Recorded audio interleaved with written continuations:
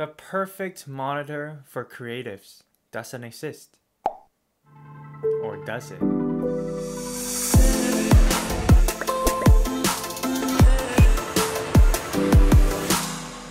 Hey everyone, ever since my OG LG ultrawide monitor broke down, I've been looking for a new monitor that would fit into my workflow.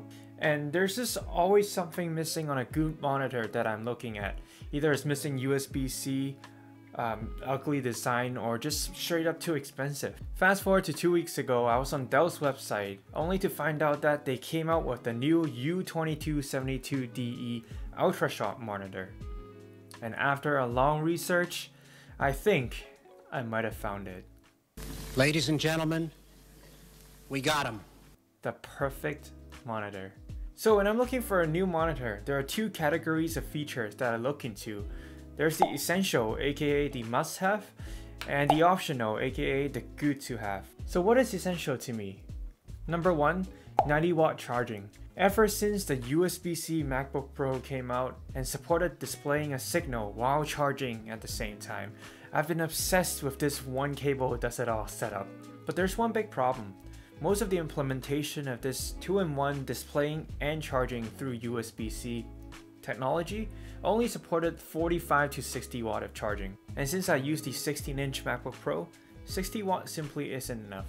When I'm doing heavier tasks like editing a video with these older monitors, it would simply drain my battery and I ended up having to plug in a charger anyway, defeating the purpose of having just one cable. But guess what? This new Dell monitor supports 90 watt charging through USB-C, so I can truly achieve this one cable setup, and my MacBook charger can finally stay in my backpack or the cabinet behind. So the second essential thing I think not only applies to me as a creative, but just general users. It's great resolution, color, and size. My ideal monitor needs to have at least a QHD resolution at 1440p and also a 27-inch display size for maximum productivity. Also, as a creative who does a lot of video and photo work on the monitor, color accuracy is also extremely important. Dell is famous for its color accuracy for professionals, and this monitor is no exception.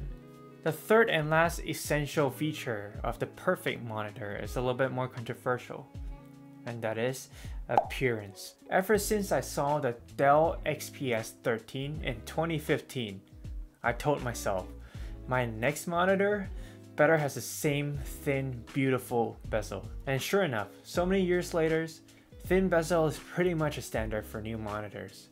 But Dell still has the cleanest design in my opinion. Especially the minimalistic design from the front. They even removed the Dell logo from the bottom bezel.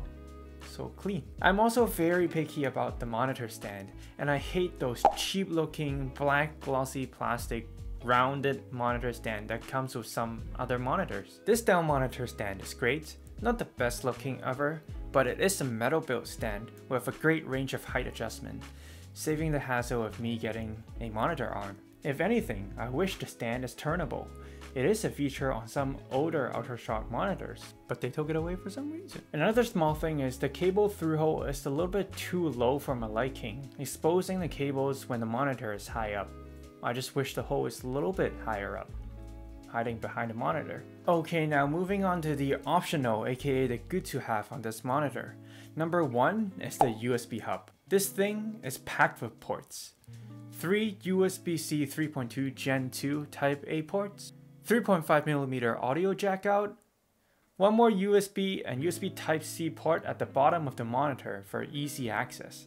Now I can plug in my drives and card readers without reaching for the back. And for my testing, a single USB-C out to the MacBook Pro has enough bandwidth to handle all the data rate. Technologies, man. The second good to have is daisy chain capability.